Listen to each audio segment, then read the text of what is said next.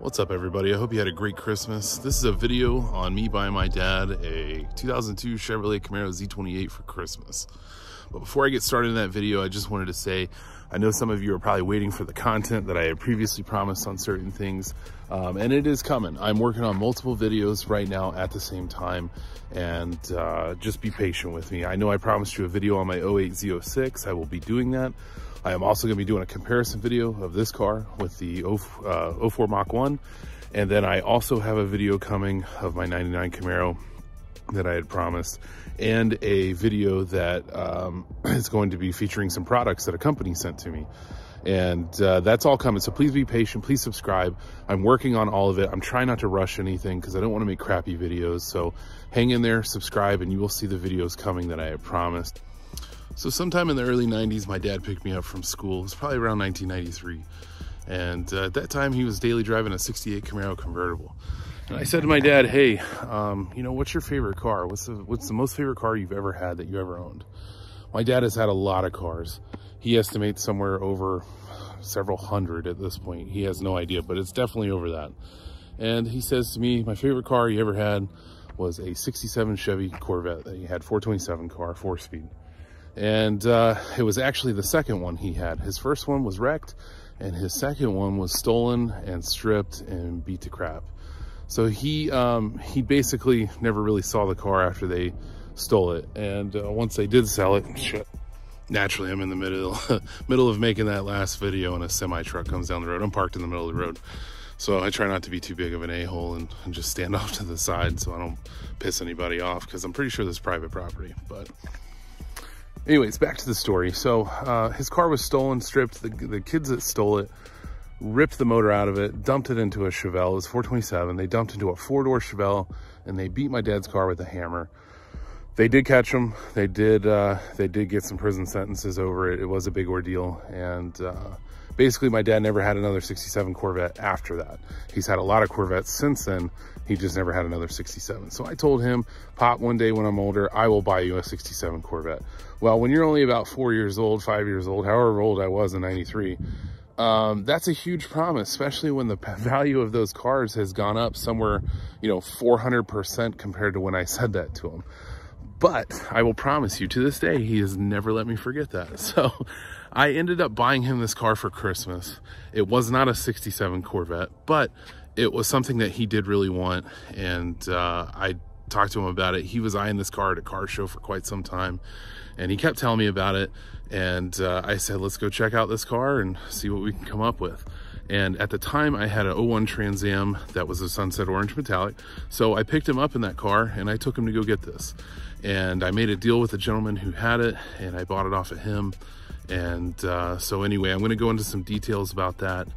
Earlier that year, I had bought my dad a 2002 Camaro that was actually on its way to the junkyard. Older couple that was living in Fort Myers bought it brand new, and then they ended up bringing it up to the Tampa area, and they ended up having the car.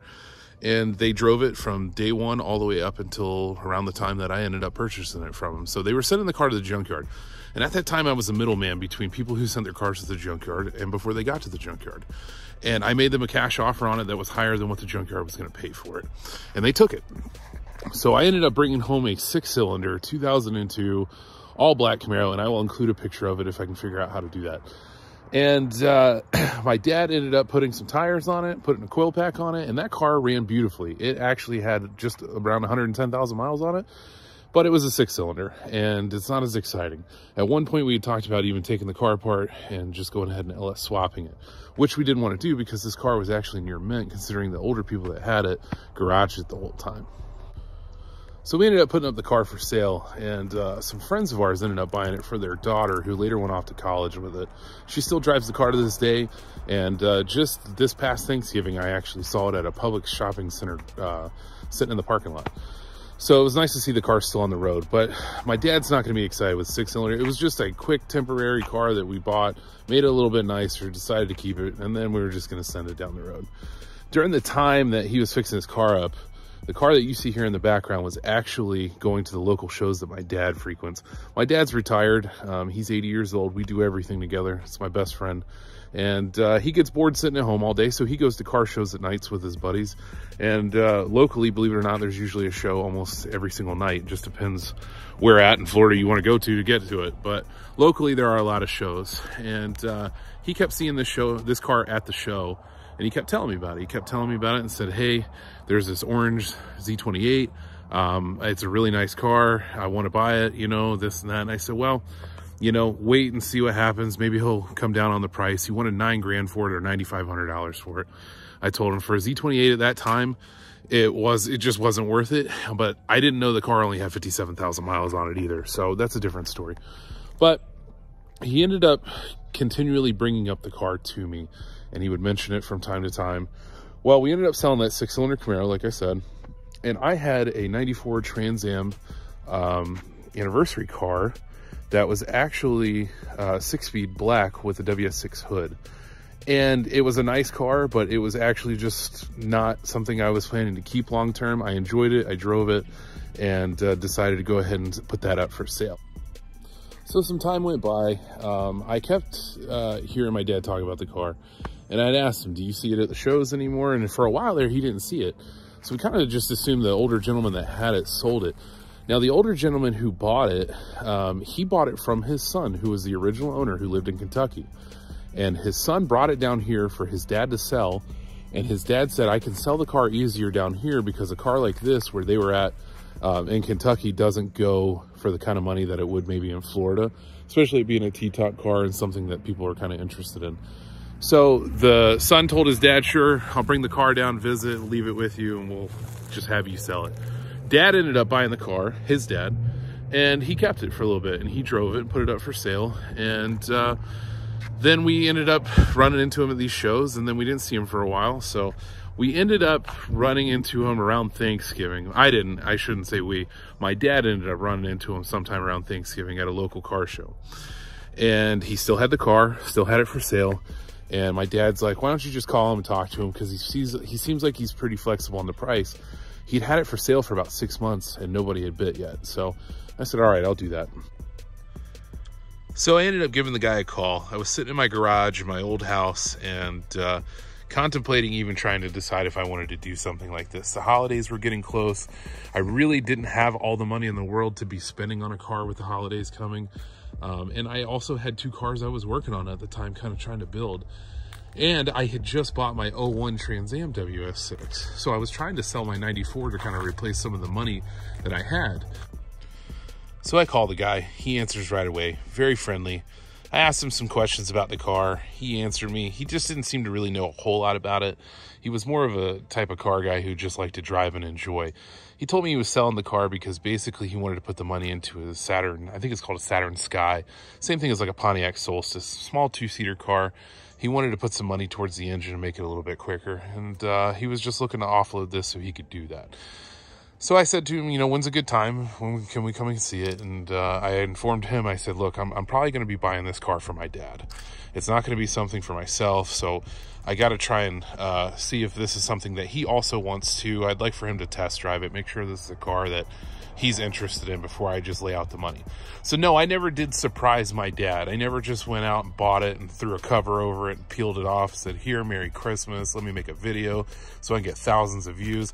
I didn't want to do it that way. And at the time, I wasn't even making videos anyway. The guy only lived about 25, 30 minutes away from us. So it wasn't too bad of a haul to go over there and look at the car anyway. I only brought a set amount of cash with me. And like I said, he was asking $9,500 when I first talked to him about it. And he had said, you know, he was kind of firm at the price, whatever, but he was willing to be flexible on it. I said, sure, whatever. We go over to his house. We look at the car. I tell my dad, you know, hey, this is a really nice car. I like it. At the time, the car had nothing done to it other than a Flowmaster and that air lid. And I said, let's go for a test drive. Let's just make sure it runs right, shifts right, everything's good. Now we ended up doing that. We get back to the guy's house. I ended up making him a fairly low offer, and I did that because the gentleman had told me he didn't have any bites on it. He never listed it on Craigslist or anything like that. Facebook Marketplace in 2016, I don't even know if that was a thing yet. I don't even know if it was, if many people were using it.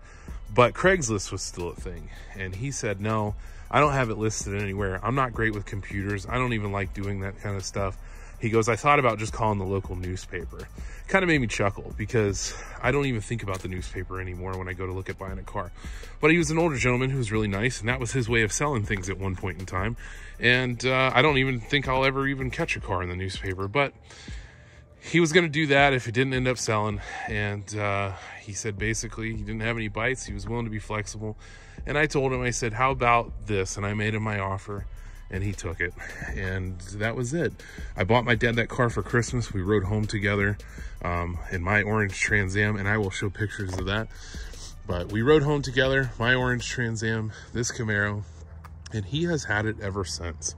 So it is a great car. It's been super dependable.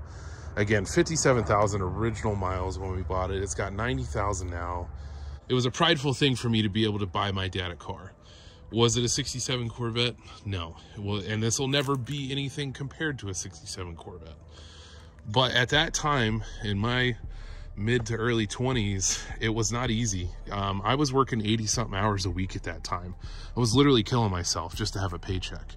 And I did it, and I bought it for him. And just so happened, believe it or not, the very next day, I ended up selling the Trans Am that I had, the 94 Trans Am. So I actually ended up selling the car, the 94 with an LT1, for the same price that I ended up buying this for. And it worked out perfect. I couldn't believe it. I was like, this is obviously just meant to be. And my dad's drove this ever since.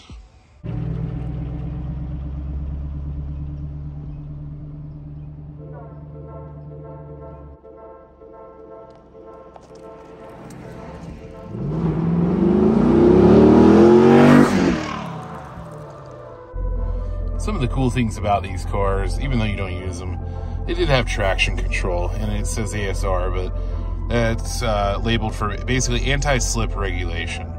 And then you have fog light switch here, and your air controls there, and your shifter.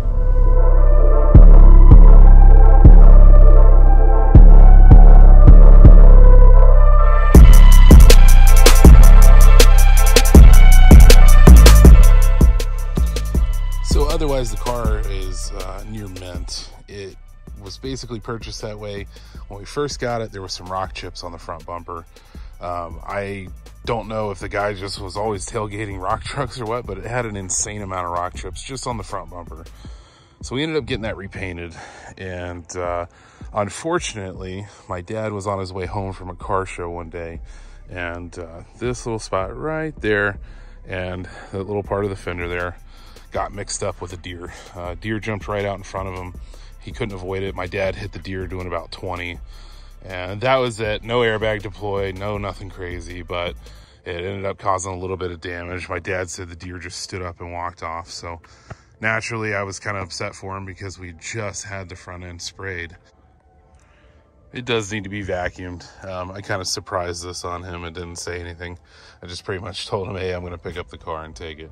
You can see the dash is mint in it. The gauge cluster works perfect. It is an automatic, like I mentioned, and it is also a T-top car. The interior is near mint. The only spot I have in the seat is right there, and I hate to say it, but that's just been from us driving it. It wasn't like that when we got it. So with it has 90,000 miles on it now. The T-tops do not leak. T-tops work great. Came with the little covers inside. Sometimes you'll end up buying a car with T-tops and it didn't get those covers. But it so far has been an awesome car. And like I mentioned, it only has a Flowmaster, nothing else. And then we put the wheels on. I got a great deal on those wheels at one point. They're gonna be there just temporary though. We're gonna end up putting some better wheels on the car at some point. But those tires and wheels right there, I picked them up for like 400 bucks, I think, 450, somewhere in there. And they had brand new tires on them. So I said, Pop, instead of buying new tires for the old wheels, the Snowflake, you know, Z28 wheels, I said, we'll just run these wheels for right now and we'll get something else later. And like I had mentioned, I put an air lid on it. I don't think it actually came with the air lid. I might have said that earlier, but I do remember putting the air lid on this car. And that's it. We haven't really done anything else. This car, we were going to go ahead and cam it in the whole 9 yards, but he drives it so much that there just hasn't been any time for us to do that. And the car runs perfect. It shifts great. So we haven't decided to dive into the engine just yet, but at some point we will do some upgrades to the car. I would like to see it with a cam and a better set of heads on there. It is an LS6 block. Now, a lot of people don't know this, but 01 and 02, the GM manufacturing plants got running low on LS1 and LS1 blocks, and they had some LS6s left over. The LS6 block is actually a little bit different aluminum material that they used to make those blocks, and they actually ended up being a little bit better as far as oil travel through the block is better. They have better oil journals, so they tend to lubricate better. And apparently, from what I have read, the aluminum that they used is actually a little bit stronger, about 20% stronger than the factory LS1 block. I don't know how true that is, but I do know that it was a small percentage of them that got them, because not all 01s and 02s got LS6 blocks. Now, it comes factory with an LS6 intake in 01 and 02, and that is a good upgrade. It's one of the best upgrades you can do for such a cheap price, and this car came with it. The 01 models, less than 17% of them got the LS6 block, and in 02, it was around 20% got the LS6 block, so not many at all for the production. In 2002, there was only 1,875 Chevrolet Camaros built with this color. So in 2002, only 4.5% of all the Camaros made came in this color. Some of the things I do like about this car that my 99 Camaro Super Sport did not have is the steering wheel controls. Steering wheel controls is actually pretty nice, and the fact that the car had a CD player up front was nice, because my 99, although it did have a CD player, it was like a 12-disc changer that was in the rear, and it came with a cassette hookup in the front. So it wasn't the best, but it actually ended up being all right later on when you use cassettes to hook up to your smartphone. You didn't want to get rid of the original radio, because I'm sure, as you all know, CDs have pretty much just kind of died off at this point. Here's your trunk space. It's actually not bad. These tires and wheels that are on this car actually fit all in the back. So you can't tell me that it doesn't have enough room, because it definitely does. And those slots you see down there are for your T-tops. But the hatch, it's big. It's a nice piece of glass. It is heavy. So you do have to replace these shocks every so often, because it does hold a lot of weight.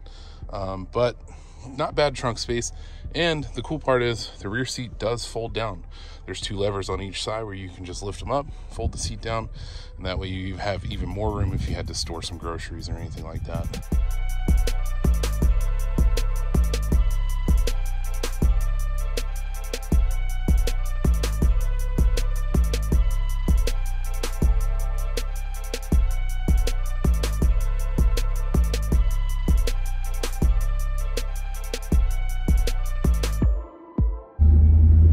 These cars didn't come with a lot of bells and whistles. They were pretty simple. You either loved them or you hated them, I noticed. A lot of people seem to trash the 4th gen Camaros and the Trans Ams. Why, I don't know, especially considering the 4th gen Trans Am was one of the prettiest cars ever made. But these cars, just, you either loved them or you hate them, like I said. And it could be maybe because they didn't come with a lot, but the interiors on these cars are really nice, except for this upper dash pad. The upper dash pad on these cars will crack. I'm on my 3rd one in my 99 Camaro, and I have replaced it with used ones every time, and over time it just cracks. The Florida sun is very brutal down here. I remember kind of complaining about that on LS1 Tech years ago, and a guy told me, "What are you doing throwing fat chicks on top of your dash?" And it kind of made me laugh, because I'm like, you don't realize the inside of these cars gets so hot. The whole top half of the car is glass. T-tops, that huge back window, your windshield, your side windows.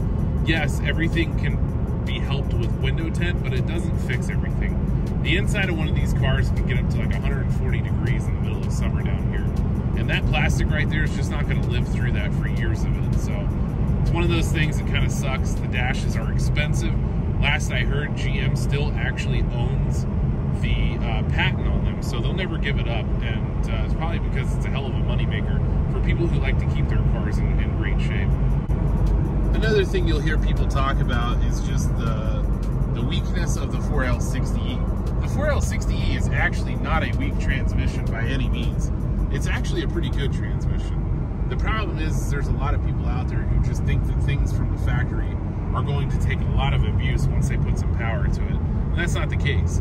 I worked in a transmission shop for years, a performance shop, and the 4L60 is a great transmission, especially if you get somebody who really knows how to build it with high quality US products, not overseas Chinese knockoff products.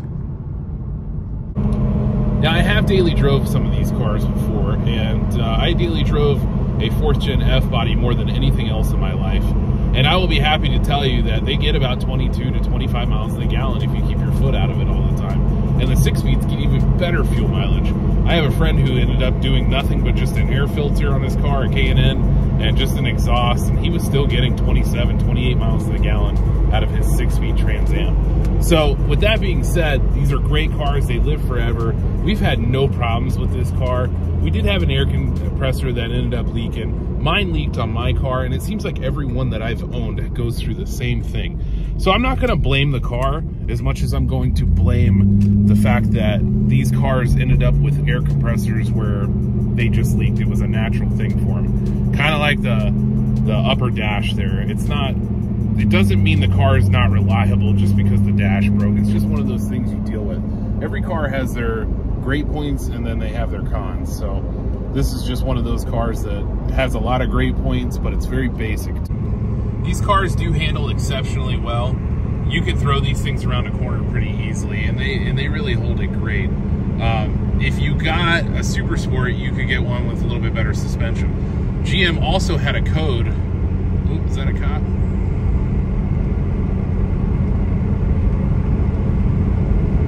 GM also had an RPO code. I think it was F4E. The F4E suspension came in my 99 Camaro. That suspension was a lot stiffer.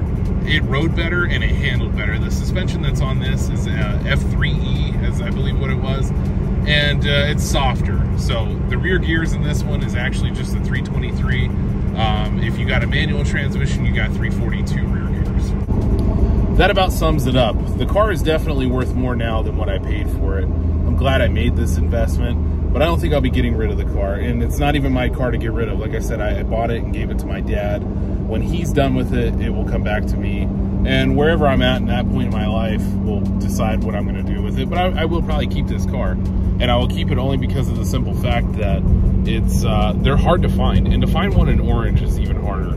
And a lot of them nowadays have been wrecked, and some of them are rusted, and this one's just in great shape. It needs a few little things, but nothing crazy. So I could daily drive this car and depend on it tomorrow if I needed to. Also, if you've ever bought a car for somebody, like your mom or your dad or anybody, tell me what it was. I'm curious. Just in the comments, drop and tell me, you know, hey, this is what I bought them and the reason you bought it for them. And let me know. I'm curious. I know a lot of people have done that. I'm kind of glad I didn't ever catch all that on video. I think that's one of those moments that didn't need to be caught on video. We can talk about it later. It's a great story, but I didn't feel the need to put my dad on camera like that doing something nice for him. That wasn't what this was about. So if you ended up buying a car for somebody, put it in the comments. I don't mean your kids and things like that. I mean like it was a genuine gift from you to somebody that you really cared about. But thank you for watching. Please like and subscribe. Again, my videos on my other stuff is coming. I promise you I will not skip making them. I told you I'd make. Everybody had a great Christmas, and I'm gonna get some shots of this thing with my Marauder. I don't get to drive the Marauder a lot because I have a work vehicle, but on the weekends I try to take it out. So today I took it out so I could come get this and make my video. So I got to drive two awesome cars today. So again, thanks for watching, and we'll see you on the next one.